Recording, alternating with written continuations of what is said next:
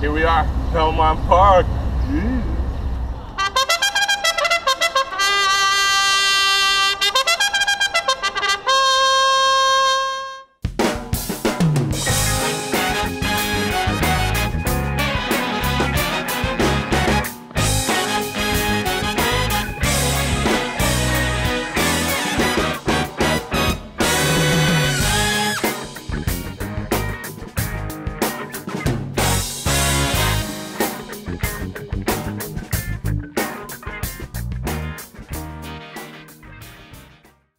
Hi, I'm at Tracks Lounge, Omaha's premier horse racing bar, to tell you about my trip to Belmont. I'm here in the walking ring at Belmont. How about that? In late June, I had one of the greatest days of my life in one of my favorite places on earth, Belmont Park. I went solo for the first time with a GoPro camera, and I did some interviews with a bunch of people, like my friend Ann here. How you doing today, Ann? I'm doing great, Gene. I got there real early on Saturday morning and got to spend some time with some of the world's greatest trainers. You've been a trainer now for how long? 1999 I started training. And you've had some success, and is Belmont your home track? Yes, it is. Year round. You get out here what time every day? About 5:30. A little earlier in the summer, a little later in the winter. Okay, and then how many horses do you have under your tutelage right now? I have 22 right now. When they come out here, what is it you're looking for when they're out there running around in the morning like this? Well, each horse you're looking for something different. You're always looking to make sure that they're maintaining their fitness level and they're feeling good and happy, or you're asking them to step forward, the babies. I mean, it's hard to say. There's not one thing you're looking at. You're just... Every horse is different. Every horse is different. You're always looking to move forward or at least stay the same. You're certainly wanting to make sure that they're not going the other way. And then the young ones, are they harder to handle than the older ones? It's pretty much... No, it's like horse-to-horse basis there, you know. Some are more trouble than others. Young or old, it doesn't matter. And do you have a favorite horse right now, or you love them all? I love them all.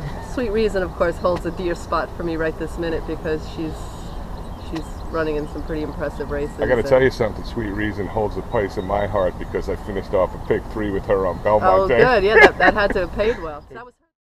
I'm here with Christophe Clement, trainer of Tonalist, who won the Belmont. How's everything going? Everything is great, thank you. And where are you from originally, sir? I'm French. French, yes, sir. I know. Obviously, you're French, and I noticed when I first noticed you around, you were specialized in the turf, but now you won a big race on the dirt. And do you prefer any surface to the other, or are they all about the same? No, they're all about the same. It was better with the fast horse than I am with the slow horse. That makes sense. And then also, the name of the show is the Trackside Skinny. So I always ask people, what's the skinny? Like, what's the inside information?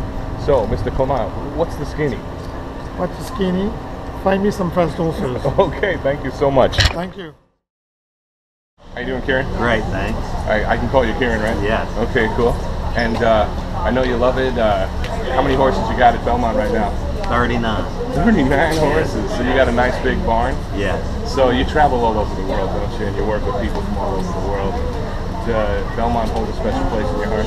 Yes, because I've been in New York, living 5 miles away from Belmont Park since 1986. Really? So I spent 10 years in Dubai from 93 to 2003, but still kept a residence here. So Belmont's special, and it's a great neighborhood we live in, a great racing in New York. I feel like it's the best racing in America.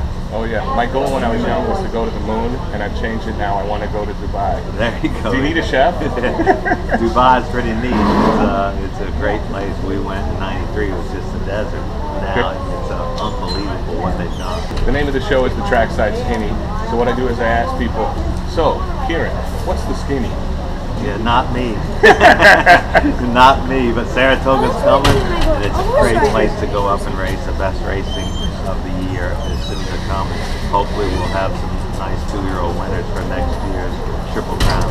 Great, well best of luck to you. Thanks for talking. Thank you. I'm here with John Shirreffs, trainer of Zenyatta, and Zenyatta's son, whose name? Cosmic One. Cosmic One, and he's doing well. He's 2. Doing very good, 2-year-old, yes. How's his mom? His mom's great. She's having a good time? Oh yeah, she's great. Yeah. That's good. How many horses do you have under your care right now? 32. 32, and things are good? Very good. All right, you look good. Okay, I got one question for you, John. What's the skinny? The skinny is Cosmic One. All right. All right. Thank you very much. I also talked to a former jockey who's now a jockey's agent and a female jockey who was kind of cute. Jockey here for years at Belmont. Yes. And what are you doing now? Well, I'm doing jockey's agent work right now. I just picked up a little kid that's a buck boy that looks like he have a good future. His name is Francisco Valentin. My question is, why'd you retire? You're only 40 years old, right? That's a good question. You know why? Because I don't believe in numbers, but people who know me, that everybody knows. Well, he's a little older than 40. Well, I just keep myself together with the gym. I'm a gym freak guy. So right, you go to the gym. What about like for jockeys trying to make weight? Do you ever have any advice for jockeys trying to make weight? Well, yes. A very strong word is discipline, and try to eat when you're hungry. You know, and I don't know, just be responsible in your profession, because it's a short one, and in any athlete, if you don't have the discipline, it's going to take as long as you want it. That's the only way you can make it to be a long career. So the name of the show is the Trackside Skinny, so I'm going to say, what's the skinny? So, what's the skinny? What's the skinny? You know what? Try to be as light as you can. Anyway, some people, they have heavy bone. Some people, they got light bone. I got heavy bones, definitely. Well, you know what? It surprised me that you wanted to be a jockey and you wound up being a chef. I don't think you was never going to be a jockey, being a chef. I don't think so. Well, thank you very much. Thank you. I appreciate it. And okay, and how long have you been a jockey here at Belmont? Here at Belmont, 6 years. 6 years, right on. And where are you from originally? Brazil, Rio de Janeiro.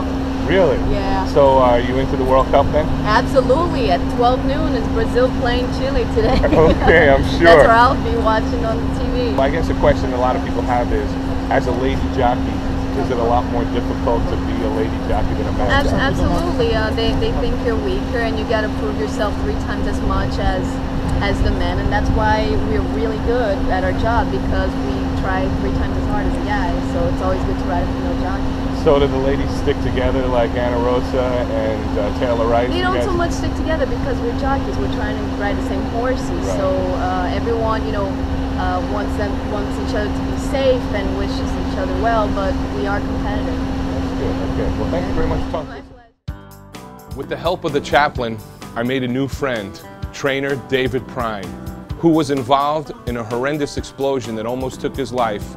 He decided to become a trainer, and this is a little bit of his story. Actually, this is one of the things that got me back on my feet. I was 2 weeks away from opening my own restaurant. We were booked 8 months in advance reservations down in Louisville, in Restaurant Row, Bardstown Row, and the accident happened. So that kind of, you wake up the next day, you don't even know if you're going to live. It's just very, very, very, very humbling. I ran up here when I first came. I did a lot of work for the chaplain, the Anna House. I used to cook for them, make cupcakes and do all the Christmas parties, and I loved it. I'm thankful for some of the beautiful people I've met out here. Oh yeah. But you never leave the kitchen. I started. I was Julia Child for a little bit. She was one of my I actually got to meet her. I said to Julia Child, I asked her if she'd tender my loins, and she thought that was pretty funny. Thank God, or she might have hit me, right? Yeah, no, she had it. Listen, she was one of the greatest culinary talents ever. Oh yeah. Oh, okay, so people always ask me this question: do you have a favorite thing to cook? Different. My favorite meal is anything anybody else cooks for me. Oh, no kidding, no kidding. We usually have a cooking segment. For this show, we talked to David about the similarities between cooking and training horses. A lot of things parallel to what we do out here. Right. Preparation. You're a chef. Yes, when you sir. have time, you prep.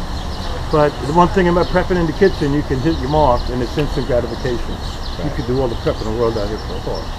It's just something will go wrong in a second, and it's nobody's fault. Right. In the kitchen, it's always someone's fault. And my new owner is a firecracker. He's a very intelligent man. He gives me a big opportunity, and like a father figure. And he's a great guy and very intelligent. So we have a good rapport. Trainers like old-time trainers, they're not keeping anything a secret. They'll give you whatever advice you want to hear. Or I've been lucky. I mean, there's guys, Greg the Prine, Gary Gallo, David Duggan, Rodrigo Abilio. They've all been so nice to me, and they're so knowledgeable. They're such class people. I'm in a barn right here with David Duggan and Rodrigo Abilio. If I need to ask a question, I can ask a question. It's been very good, very good. It's like, you're watching guys these guys I mentioned, and all the trainers out there, there's so much talent that I used to watch from the other side.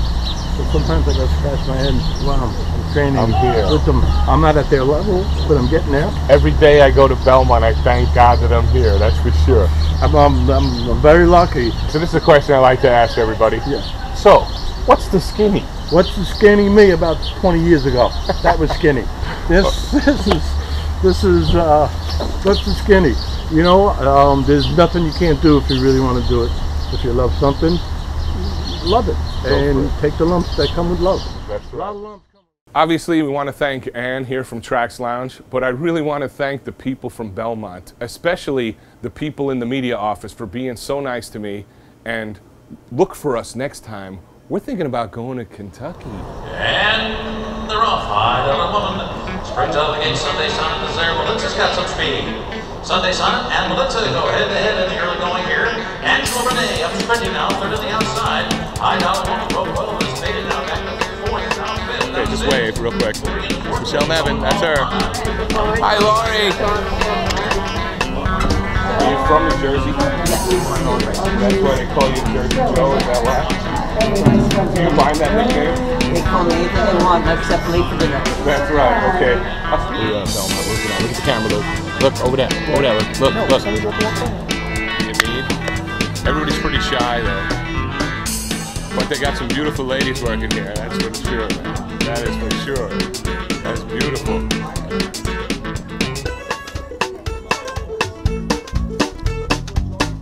Have fun.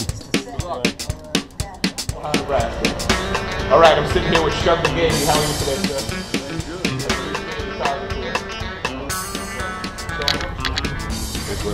He's fascinated by the cat. Yeah, that's my hero right there. That's the reason I'm here.